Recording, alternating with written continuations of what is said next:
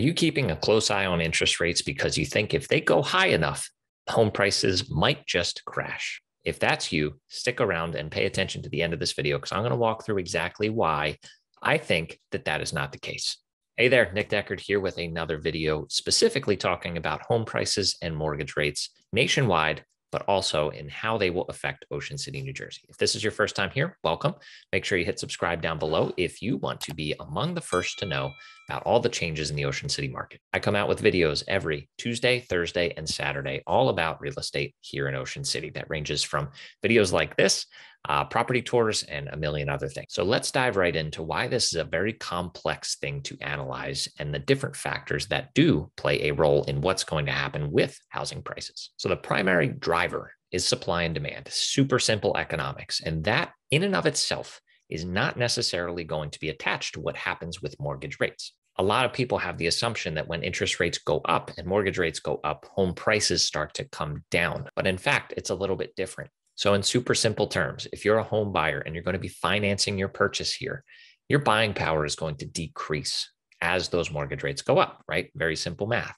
Now, where this gets a little interesting is the amount of cash buyers in a particular market are a huge piece of what happens to those home prices. If there are no cash buyers, if people are not cash flush, then it's going to be much more directly related. But in a market like Ocean City, and what we've seen and what I've seen personally, just in the last 2 months, the amount of cash deals are substantially higher than what you would expect, not just here, but also especially nationwide. So what you would expect when that demand cools down is that we would start to achieve a more balanced market, right? If there was an excess or a normal amount of supply, yes, you would be correct. We would then enter into a buyer's market. Home prices would then start to maybe trickle down a bit, might be slow, might be quicker, all depends on the scenario. But where we are now, inventory is still super low. We are sub 200 properties on the entire island. So with a low supply, even if demand does come down, there's so much demand out there right now that I don't imagine that it could possibly flip the script and start giving buyers a little bit more leverage. I think, and I believe very strongly, that the worst case scenario over the rest of 2022 would be that home prices level out. I'm still sticking with my original prediction, which you can see here above, that by year end, home sale prices on average will have increased 10% from where we were in 2021. Now, you may be thinking, and I've talked to buyers over the last year and a half who have been waiting for this wave of foreclosures to come. If you pay attention to the national media, that was coming. And in some markets, it did.